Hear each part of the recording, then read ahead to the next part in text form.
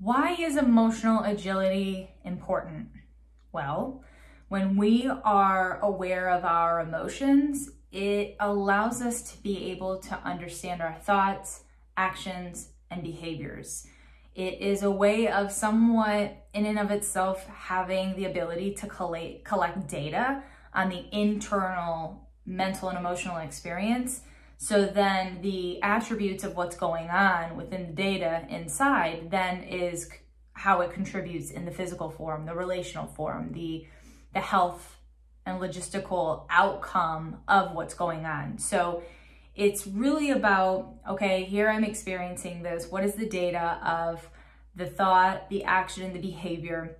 And to not necessarily invalidate the emotions. It's not having the agility to mask or push down or not experience the emotion. It's the agility and the practice of being able to understand, oh, okay, this is how I'm feeling, this is what I'm thinking, this is how I'm reacting, and these are the behaviors and the outcome that's going to create an experience for me based on how it is I'm feeling and what it is I'm thinking. That being said, it is also the way in which we then can manage our thoughts and feelings. It's not about being dominated by them by any means and or overcoming and suppressing them. It's about being able to navigate through an experience, through a conflict and a situation, while just merely being able to recognize, oh, okay, this is what I'm feeling, this is what I'm thinking, this is where it's coming from. There are 4 practices that have been proven to be really, really effective when it comes to building your emotional agility. And they are obviously, step 1 is recognizing the patterns. Being able to become aware of what you're hooking onto or attaching to is step 1 of the process. Then you want to label your emotion. What meaning is it? What does it look like? Get it physical, make it an adjective. And then step 3 is to accept it. Step 4, week 4. Step 4 is then to act on your value. So you recognize your patterns, you label your thought or emotion, you accept it for what it is, and then you act on your values, not on the wrath that the thought or emotion is having. There's also a few pointers that I wanted to make sure I touch on in case that just is like not a tangible enough process, which is take a look at the impact of your emotions.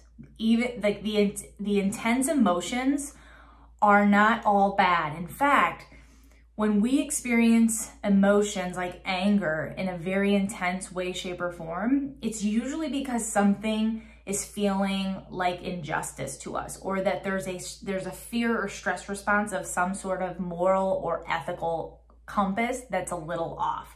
So don't think of being angry as a bad thing just because it's one of those intense emotions. Aim for regulation, not repression. This is about allowing your feelings and emotions to be part of who you are, part of what you communicate, and that in which you can easily articulate and receive from others without being attached to it. Identifying what you're feeling, accepting your emotions, all of them. Some people like to keep a mood journal, like when they wake up, they write how they're feeling, and then at the end of the day, they recap, oh, okay, if I had to label this day with one emotion, this is how I'm feeling.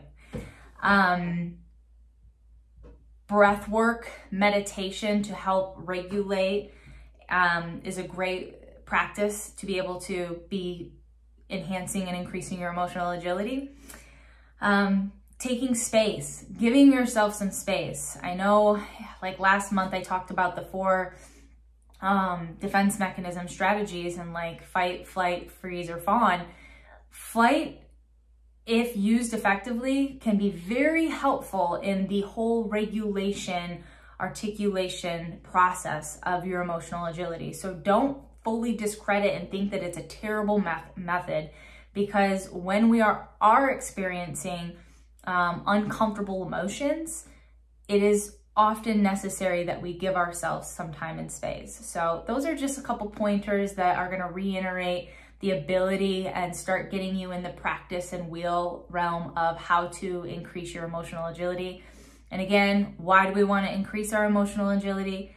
Because it allows you to become aware of your thoughts, actions, and behaviors while not invalidating who you are and what you're feeling, and not suppressing it, but rather the ability to collect data so that at the end of the day, you can create longer lasting, more respectful, deeper connected and intimate relationships. So I hope this video is valuable, and we will see you next week.